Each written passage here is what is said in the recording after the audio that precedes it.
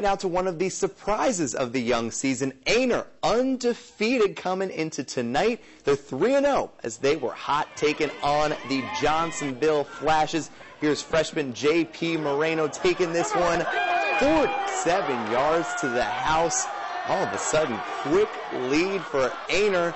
Next Blue Jacket possession, though. Little problem right here with the quarterback exchange, punt or snap going over Hunter Lambert's head. Johnsonville would take advantage as they force, bad field position right there. It's Bryson Allison taking it in to tie the game. Moving ahead to the second quarter now. Johnsonville moving the ball again. E.J. Davis up and in, giving Johnsonville a lead they would not give back.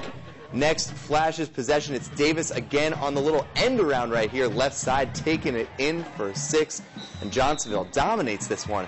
They take it 57-13. Well, now it's time for a new segment of WNBF News Extra Point, Sounds of the Sideline. We're taking inside the mind of one area coach. This week, Aynor head coach Jody Jenneret is mic'd up.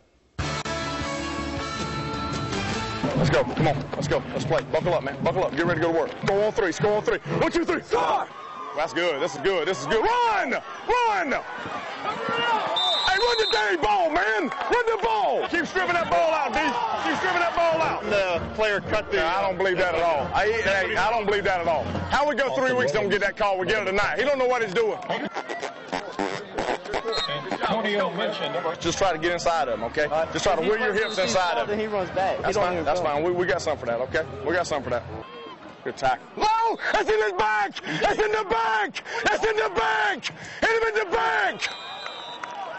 Y'all terrible. Hey! DQ! Every play! Every play! 41. But that's all right. We'll get it figured out. Well, good to hear from Coach Jenneret, even though they fell on